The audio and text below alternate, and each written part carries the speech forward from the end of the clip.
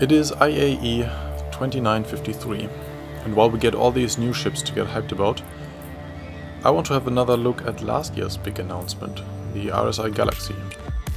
Therefore, in this video, I will tour the outside and revisit the specs and basic information about it, as well as tour the inside for the very first time.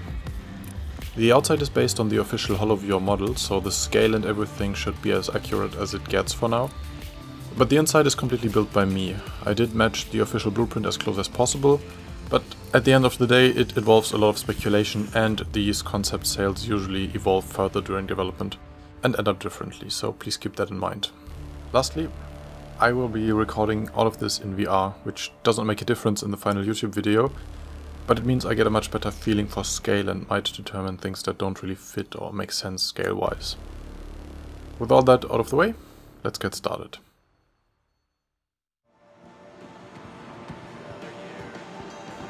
So, the RSI Galaxy is described as a multi-role vessel with true modularity. What that means is that it has a big room in the lower half of the ship that can be exchanged to make it either a, quote, long-haul freighter or an all-in-one refinery. More modules to be announced later. Here's my only 2 cents for now. It does not look like either of those. It does not even look modular, like it has a multi-role purpose. It looks like a warship. It looks like a small Star Destroyer. Most people seem to love the design, and I like it too, but where most Star Citizen designs make it easy to see the role of a ship at first glance, this one looks like the one thing it is not. But at least it looks great, so let's continue. The exchangeable module is here in the middle. Some of them will have an elevator, or at least a door, but I also suspect a smaller crew elevator around here somewhere. This is missing its landing gear right now, but without it is about 4.5 meters off the ground now, where the elevator would be.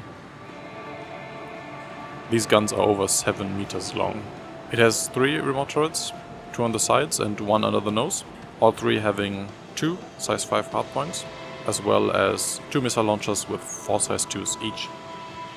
In some ways it's described as something of a bigger brother of the Constellation, and even though it only is a little more than double the length at 110 meters, it looks a lot bigger, less fragile and more intimidating.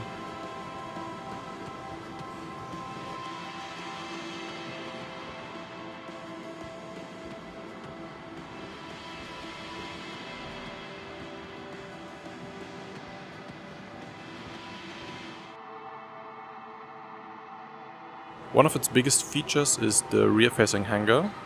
We will have a closer look at that from the inside later.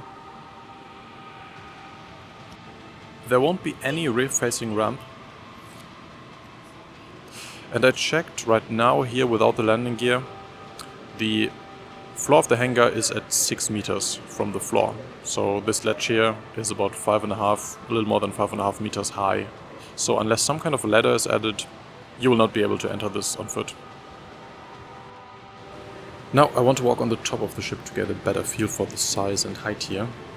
As I said, in its current state it's 110 meters long, 60 meters wide and 14 meters high, without landing gear. That makes it almost the exact same length and height of a Drake Caterpillar. What is very apparent from up here, after having seen the rest from below, is that the ship has barely any windows. You'll notice that from the inside.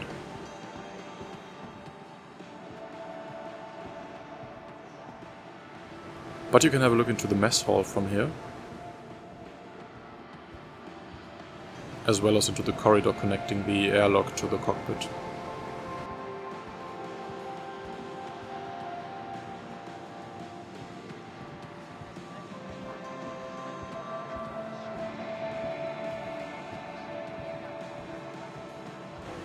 This airlock here is also from where we will start the inside tour in just a minute. Let's talk about the when for a second. As usual, we don't know anything for sure, but there are 2 pieces of information from this year's CitizenCon to get an idea. The Zeus Mark II, where they tried to have a similar development time and structure as the Crusader Spirit, which means it would be available around this time next year, as well as that the remaining RSI capital ships will be developed one after the other to share assets in between them and save time. With the Polaris coming first, then the Galaxy, and than the Perseus. So the Zeus, even though not a capital ship, will probably share assets with this family too. Look at the walls and doorways, for example. But even if it does, and the Polaris will be worked on at the same time as the Zeus, it's not likely that we get both next year. And only after those two, the Galaxy will be continued. So I would not expect the Galaxy much earlier than probably late 2025, even if the shared work of the RSI family would save a lot of work. And that's a big if. But now let's head inside. We enter through the docking port on the upper floor, and after a short corridor we have the first of only a few windows. As well as 3 options. Straight ahead a lift that brings us to the lower deck. To the right are the living quarters, but first let's go to the bridge. We have 4 seats here, 2 elevated ones on each side.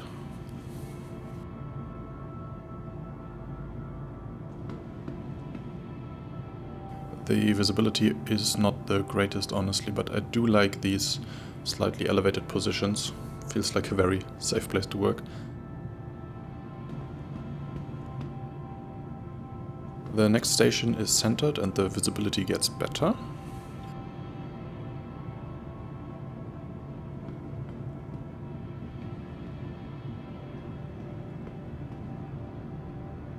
And in the very front, one step lower, is the final seat. From here, visibility is arguably pretty good for the size and role of this ship, especially if you look at a Constellation. But especially when comparing it to Constellation, I would be prepared that these cockpit struts get a lot more detailed, and with that more obstructing and distracting in the final design.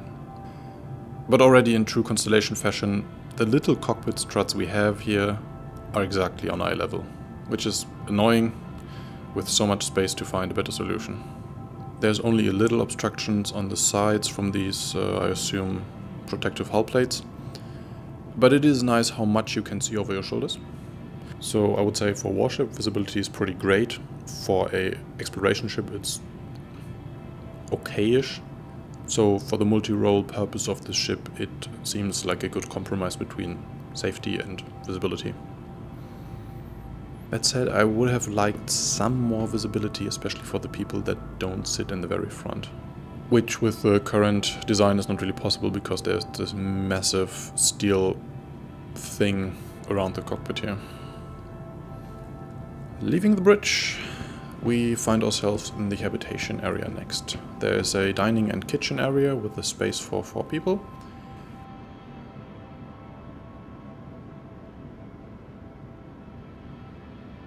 As well as a small lounge area with a space pool table.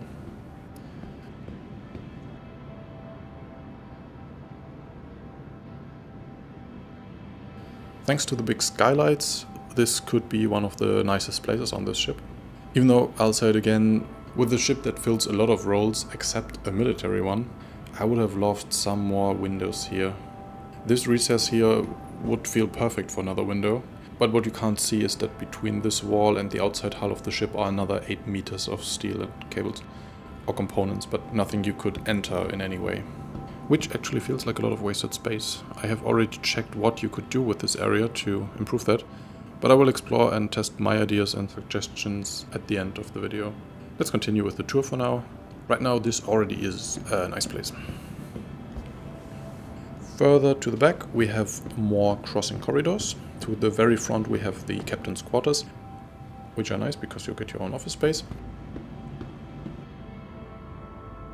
from which you can look straight through to the bridge if the doors are open, maybe even shout some commands. As well as your own little bedroom. The crew bedrooms are located along this corridor, with a 5th one around this corner. They all share the same layout with a bed and a small table, but since the concepts make it impossible to guess how industrial or luxurious these might end up, I did not waste much attention on these.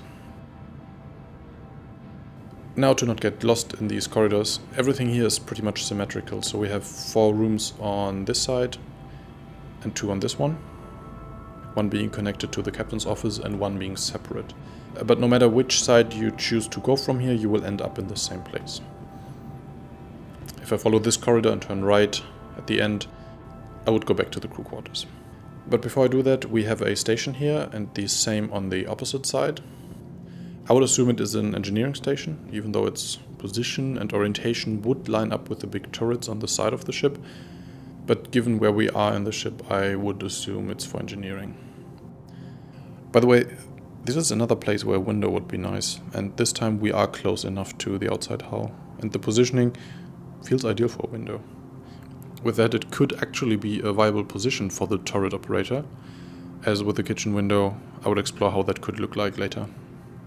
Looking further to the rear, this corridor leads to an elevator to the lower deck. But as it is more or less symmetrical, let's go to the other side first. In the middle here you can have a great view down into the hangar. And while this position is empty on the blueprint, one artwork shows some screens and someone working here. And it would be a great position to both supervise landing ships or maybe control a tractor beam for cargo. I don't know if this hangar has a ship tractor beam or if that is exclusive to the hangar module. And you would have to load this with the hand tools, but it would be a great position for the controls. Even though this place feels a little exposed for any kind of administrative work, right in the middle of this hallway. I hope there will be some doors not currently visible in the concept. But there wouldn't be much space behind me to extend this room to the back to have a nice commando room here, as the captain's quarters are right behind this wall. Now here we have the other station, the way back to the crew quarters, and the lift downstairs. We have two more windows overlooking the hangar on either side.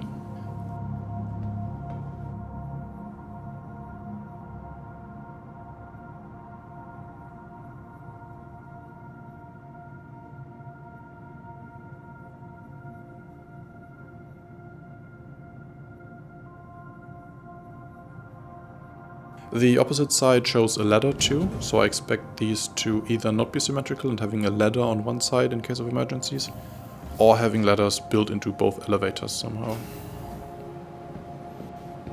Now this room does not show any detail on either the blueprints or the artworks. I would assume it houses most of the components, because it would be relatively easy to get replacement parts delivered into the hangar and you would not have to carry them through the whole ship. And then we enter the rear-facing hangar of the Galaxy. First up, I'm not sure about this, but it looks like there are no doors here, just some kind of force field to keep you safe inside. Because currently there's no space on the model to actually put the doors anywhere. Now the space itself.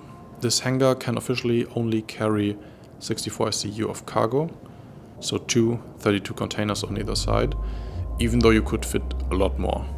But there's no cargo grid to support this, so if you like your freight secured, 64 SCU is the maximum. This means that even with cargo, there's always enough space for an XXS size ship, so a Pisces or an MPUV, but even an Aurora would technically be 2 meters too long. It could technically work, I'm not sure what happens if a part of the ship hangs out, but officially XXS ships only, especially if you intend to directly spawn one here from the terminal in the future. There will also be no ramp or lift at the rear. To load vehicles you would have to equip the hangar module to have a lift, or use a big tractor beam. Now just a quick test, if you didn't care about cargo grids or something like that. I could fit 7 crates next to each other, and easily a third one on top. That's 21 crates in total, or 672 SCU. I mean, there's still room on the top, but that would be very hard to reach. Also, I was wondering, just theoretically, if I could fit 2 Auroras in here, and I think it actually works.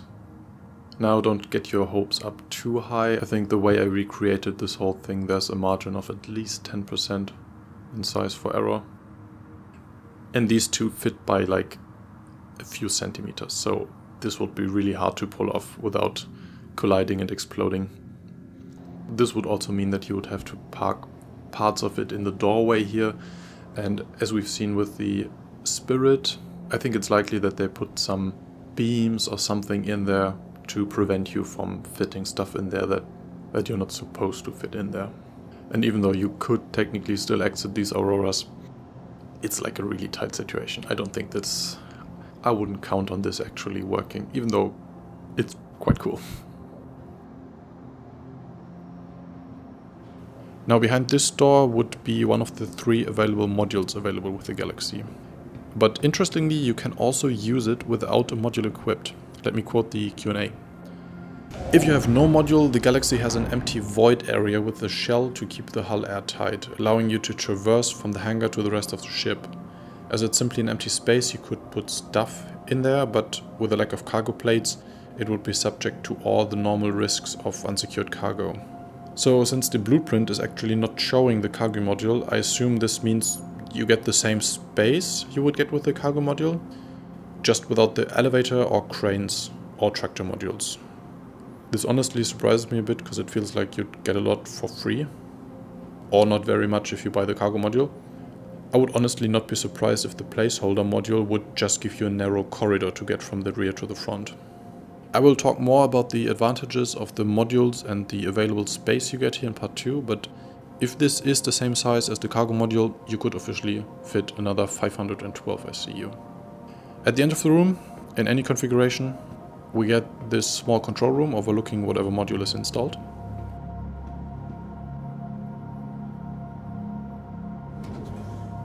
And from here we enter another small corridor with the elevator we saw in the very beginning when we entered to the airlock. Further to the front we have a room containing crew lockers and suits, and I would also expect some weapon racks. I didn't put too much work into this room. But what I noticed at this point is that the blueprint does not contain a single shower, bathroom or toilet throughout the whole ship. And lastly, this room is described as only housing components, but it looks like there is a smaller lift for people here, even though nothing is visible from the outside. But it would be weird if you could only get to a planet's surface with one of the elevator modules attached, so this is my prediction of the internal layout. And that is where I'm going to end part 1 of the tour. It has been long enough already, and when I did the Crusader Spirit walkthrough I got some very nice questions and idea I could try out, like what to fit inside. So while I have already prepared the tour through the 3 modules, I'm going to wait a few days to get some of your ideas in. So with that, see you in the verse.